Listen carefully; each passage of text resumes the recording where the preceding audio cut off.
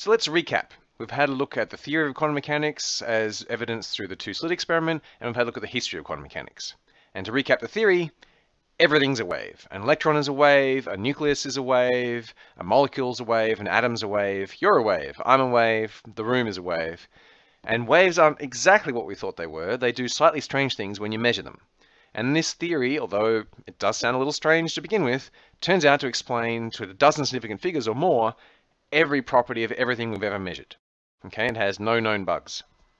Now we saw, especially through the history, how it explained the existence of atoms and how they work. We saw how it explained absorption and emission, the photoelectric effect, interference, and so forth.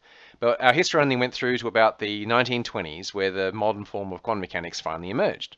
So what happened after that? So after that, the next major advance happened when we tried to marry the theories of relativity with quantum mechanics. Now, not only did that help us get the details right, so that we could get a dozen digits of significant figure agreement between theory and experiment, it also actually put a lot of restrictions on our quantum mechanical theories. In order for our wave evolution to obey the principle of special relativity, there are only certain theories that would work. And it turns out that some of those theories actually predicted particles that we'd never seen before. And then we went and looked for those particles, they were there. And this was the first time that completely new things had been discovered from theory rather than from experiment first. The normal role of science was that things would be observed and then theories would be developed to explain those things, and then those theories would be tested by further experiments.